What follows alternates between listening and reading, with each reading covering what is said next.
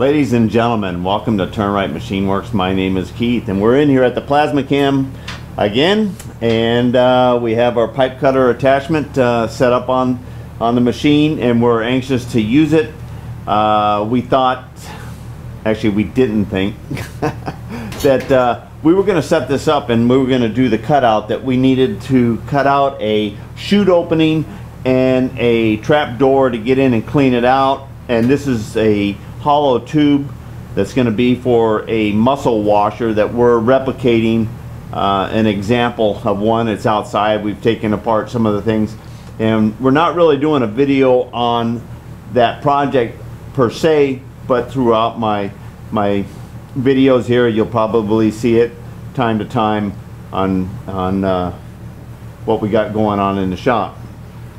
Now I do have to get this cut, and we're going to go ahead and we're going to cut this with manual attachments that I'll put on the torch. Then we'll get this off of here, and we're going to get some kind of material in here because we need to see this pipe cutting attachment go to town. All right. What I have is I have this set up on my rollers. These actual rollers here are one of the two sets that I had back when I did Larry Mahan's mast. I had his mast for the forward mast and the main mast on these rollers, and that's how I rolled the mast around and did all the welding and kept it nice and true and straight.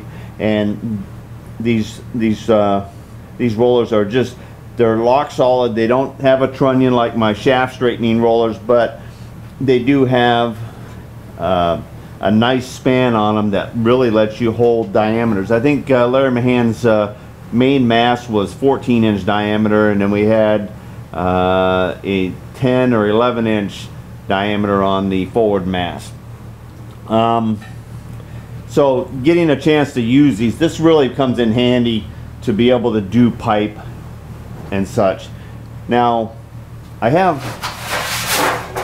a sheet of aluminum inside, and that's going to come into play to protect the inside wall of this. I don't want to do any scraping. I don't want to have a dirty wall inside. And when you plasma cut stainless steel, stainless flies through the air and sticks on the inside of the pipe. And actually, I'm part of the pipe cutting attachment. We're going to be cutting a lot more pipe, and we're going to be concerned about that. And just in the past of cutting through on stainless steel items, whether it be box pipe or whatever, that spray comes and it acts just like a flame spray, and it sticks to the other side. Sometimes pretty hard to where you've got to grind it off of there. All right, I have a straight edge up here, and that's to help me guide my torch, holding it in the hand. We're going to get that set up and up here. Lots of time I get asked, you know, what would I do without this? And actually I show you in my earlier videos, when I put this whole PlasmaCam together, the draft, suction, the cowling, the water tray, the computer cabinet, all of these shapes were all cut out by hand. And I used this hand cutting guide kit from Thermodynamics. Thermodynamics, and I get asked a lot, Thermodynamics Cutmaster 81 is my power supply for the plasma table. This plasma table, we call it PlasmaCam. I get asked, well, who makes that? Well, PlasmaCam makes the PlasmaCam.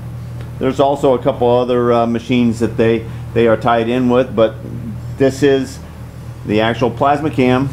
And I also am asked what software do I use in this to create the CNC, and I used the Design Edge software that is supplied by PlasmaCam for this machine, and I'm pretty happy.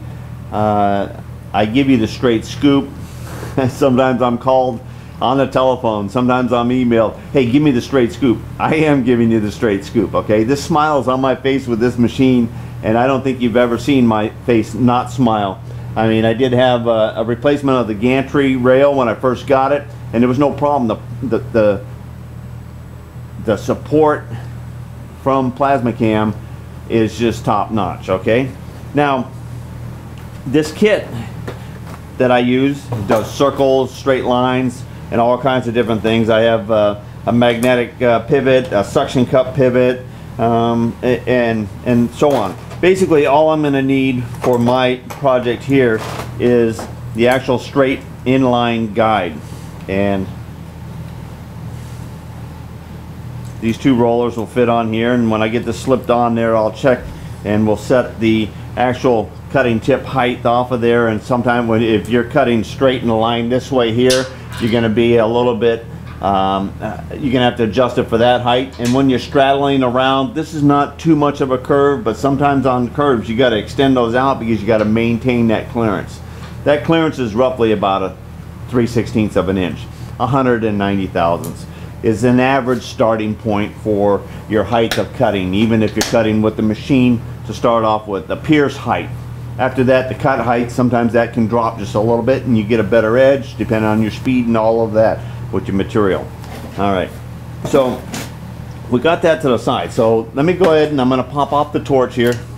We're not going to be using the cutting attachment here. And we pop off the glove. We can just set down there. Okay. Now this is my contact tip for cutting plate and so on. And I'll go ahead and I'll set that off to the side.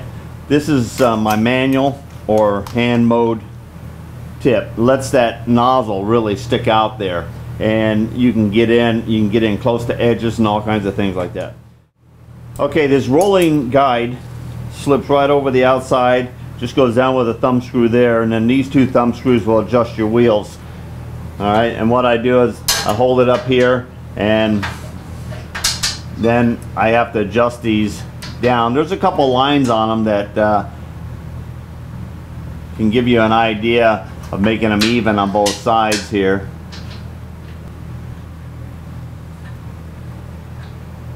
Alright, that's about 3/16 of an inch up. Alright, now depending on what side of the line you want to hold center of your torch, I set this bar to guide it, and of course I was setting it if I was going to be cutting and saving this inside here, and I need to set it the other way so that I'm saving the outside. One is basically 80 thousandths over from the other. The width or kerf width, your cut, the material blown away, is the difference of what side of the line or the distance away from the line that I want to bring here.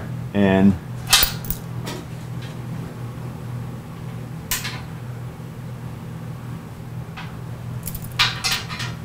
this is not exact precision. We're just trying to make them equal and even. Okay, I like that. Let's take a look at what we got here. Okay, I'm gonna live with that. Alright, our aluminum is in here. Our ground is on here. The torch is in the manual mode, but we can go ahead and turn on our power supply. We did install our bypass switch, and that can go up there and bypass. That just means that there's no automated triggering. That's all it means. With this up and bypass, that torch is the same as if you carried your plasma supply out into the field and turn your switch on. Alright, there's a safety on the torch itself. When you have it apart, it automatically shuts down the machine. So you can change your components out in the field away from your machine. You don't even have to shut off your machine. When you unscrew the outside shield, your torch automatically shuts down. You can change out your electrode, your contact, and all that. You screw it back on, the machine comes back on. So we'll go ahead and we'll go on over and we'll set up or turn on our machine, and then we'll come back. I'm not sure about setting or turning on the draft.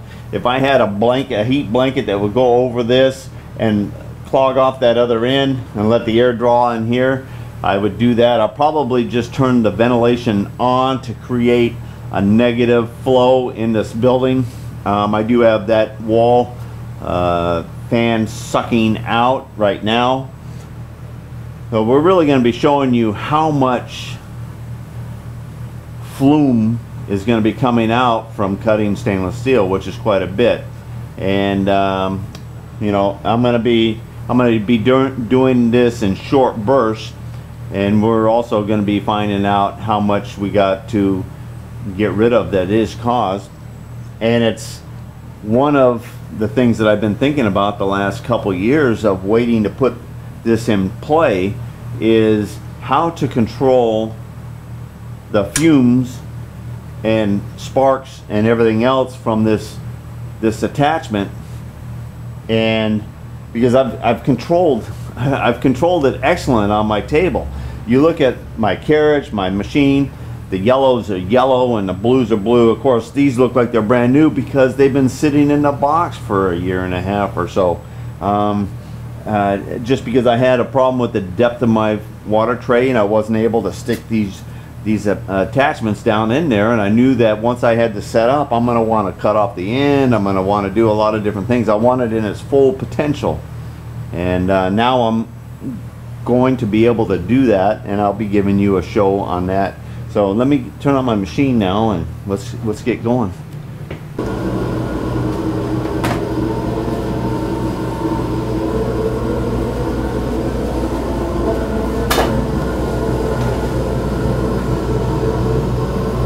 Okay, we've got our draft suction on over there. We have the wall fan going. I got my nice coverall glasses that I can see.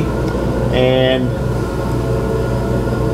one thing that's nice about this tip, you can slightly angle it. Alright, now I'm going to start right in the corner of where I want here, and then we're going to go off to the end here. With this guide here, I'm able to keep my steadiness side to side, and it gives me a really nice cut. All right, here we go.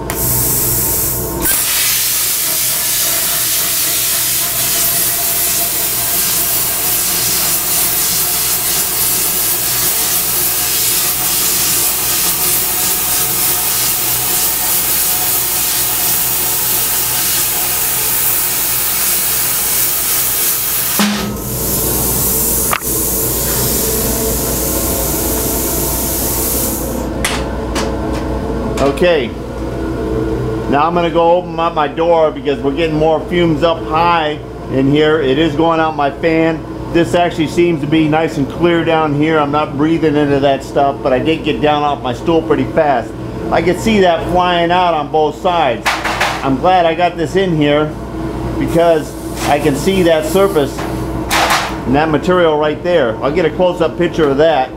So let's get this door open and get set up for our next cut. This next cut, I have put a board over that half of the table.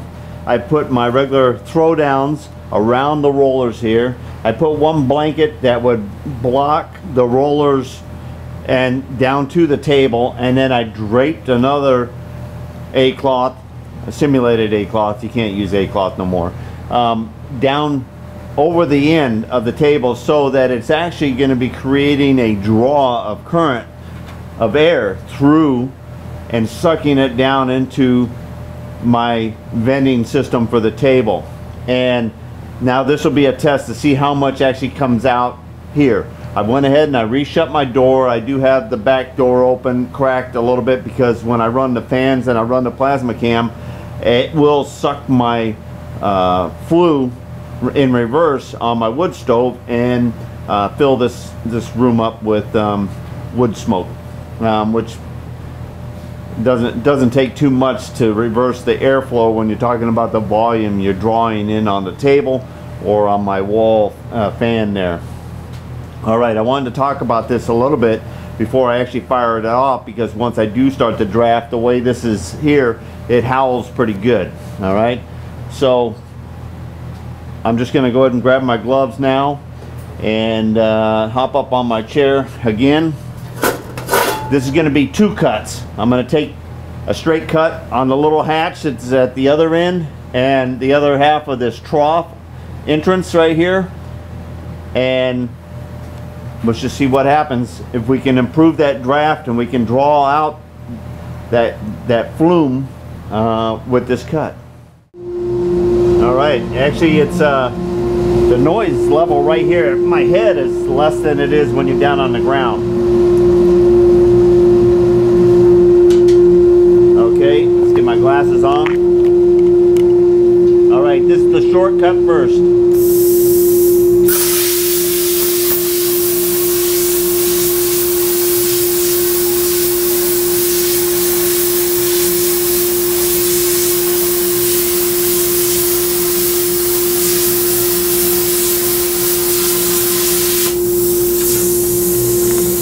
Hey, not bad. This is pretty cool. All right. Here goes the second cut.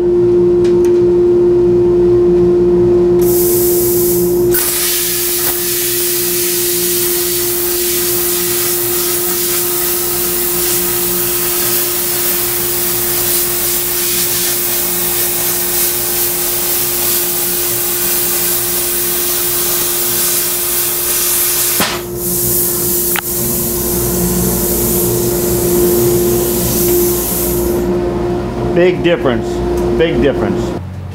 Last three cuts, and they're gonna be in line. I'm gonna do those two over there, then I'm gonna have to reach in here and slide my aluminum this way here to make sure that I get this one here. So far, other than just a little staining, we haven't stuck any stainless flame spray to the side. All right. That feels good to me right there. I've already adjusted this so that my contact tip is adjusted for the right height and clearance. Let's add some suction here.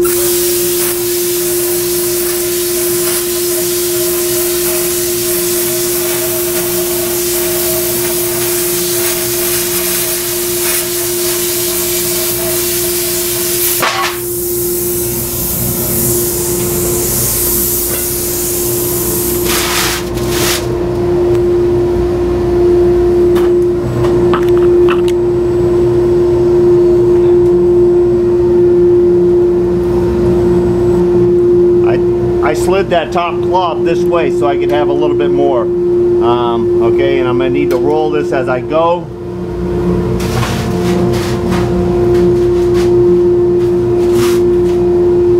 I think that looks good.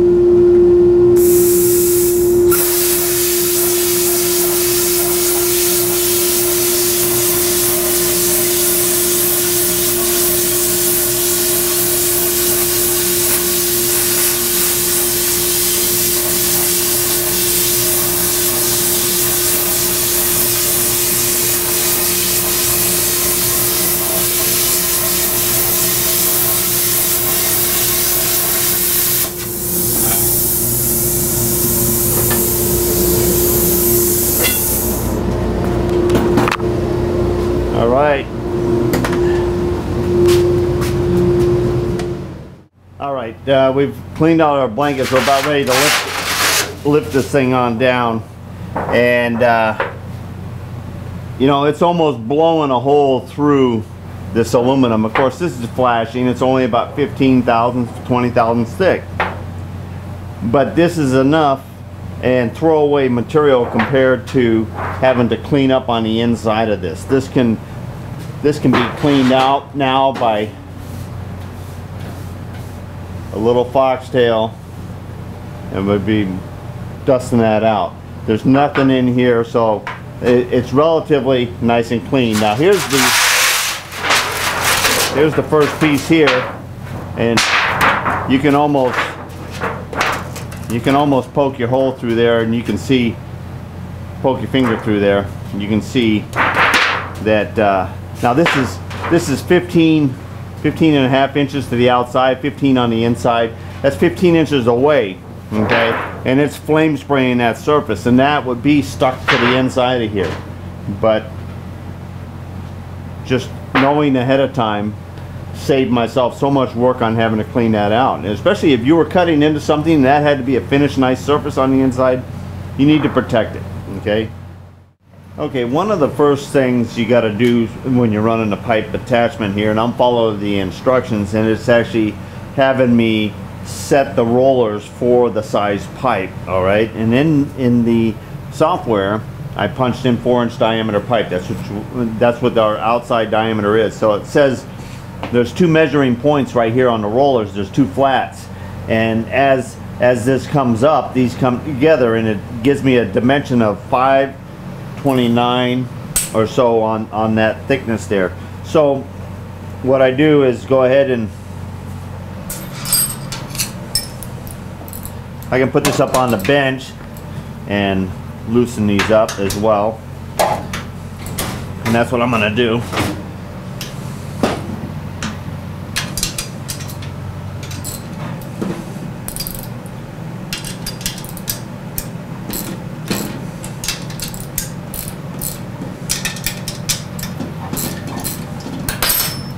All right, now as these come up here, they come together. Then we go ahead and we take our dial calipers and we'll measure across here. Okay, there's 5, 4, 5, so it's still got to come up some more. All right, we're within 5 thousandths right there. That's going to be well enough. I think you know, everything in the program is decimals, and as long as we got them really close to each other from table end to table end, we're going to be holding pretty well parallel. So next we're going to go ahead and we're going to lay our pipe in here.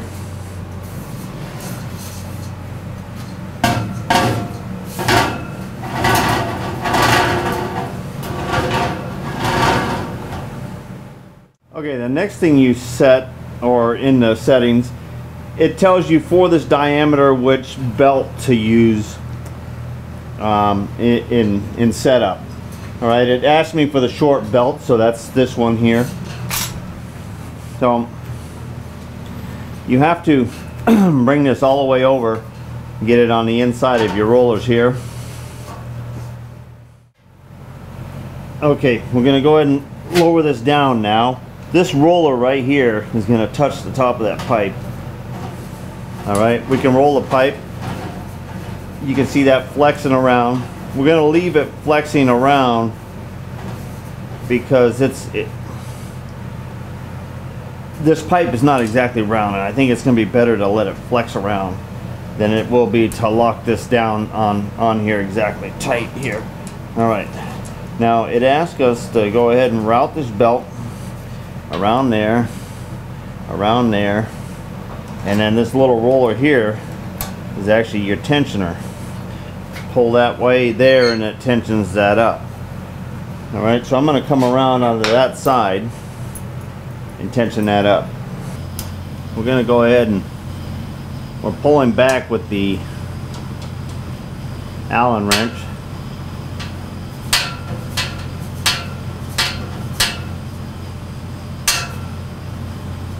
Okay, there we go. We'll tension that up.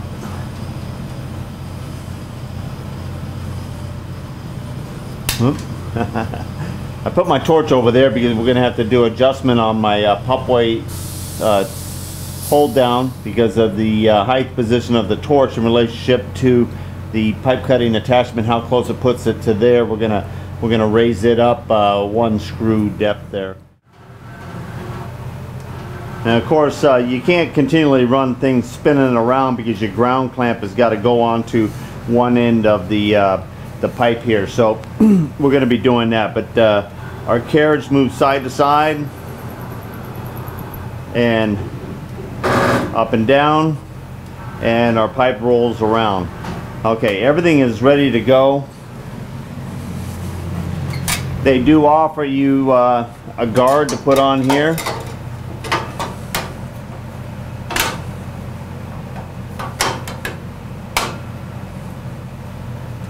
and tighten the wing nut, just in case you're jump roping or something and you don't want to get caught in there. Pretty cool. All right, I'm gonna adjust my hold down on my pop away here on the carriage, and then I think we're gonna draw something out and get ready to cut it.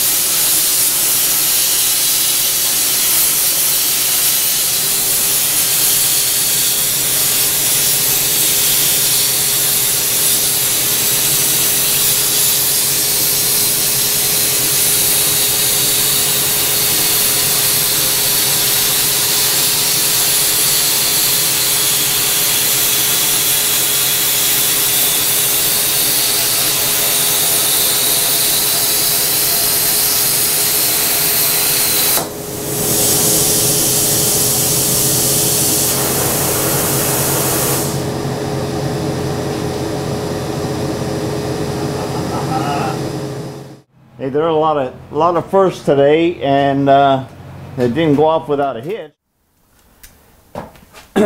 Okay, we just came over here and shut off our vacuum, and we learned a little suction 101 about how much heat you're actually creating. And I had the bag over that in there, and I was creating a good amount of draft. But the heat and everything else coming out of that torch and focusing right on down this pipe right here and right into this hose. And you know, I had an empty shop vac, so there was nothing fire, you know, that can go in there. And actually the fiber or the paper filter, no damage to it at all, but my hose actually caved in at the end there. I wasn't getting any suction. It collapsed right here at the nozzle going into the vacuum.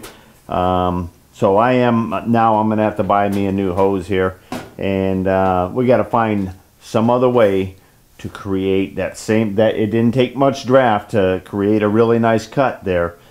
But it did sacrifice a hose, and you know, getting a hose for every part that you're going to do, it's not too economical there. All right, we didn't get in too much trouble besides burning up our hose there, and we'll get a new one there.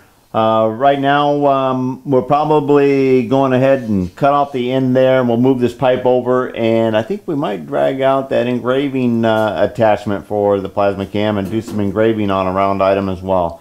All right, until the next video, get her done.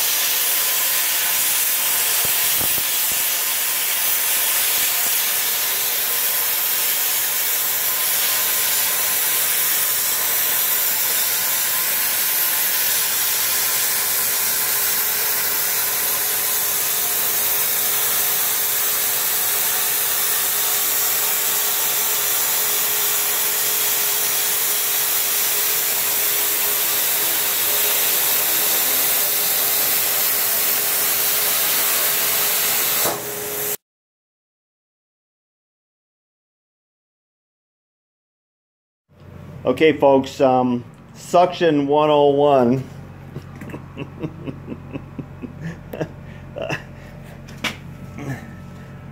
Do not use your regular rubber hose to suck out of the pipe you're cutting on.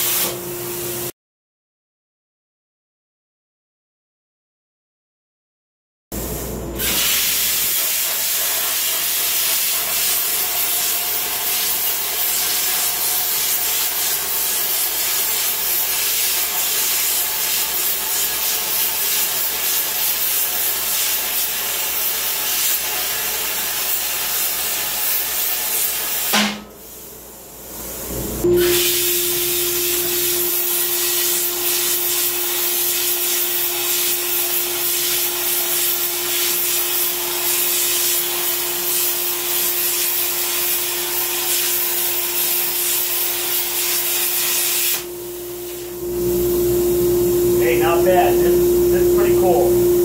All right. Here goes the second cut.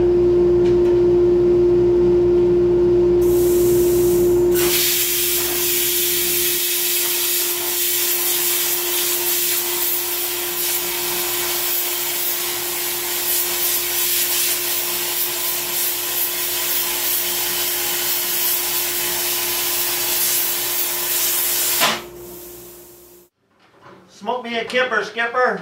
I'll be back for breakfast.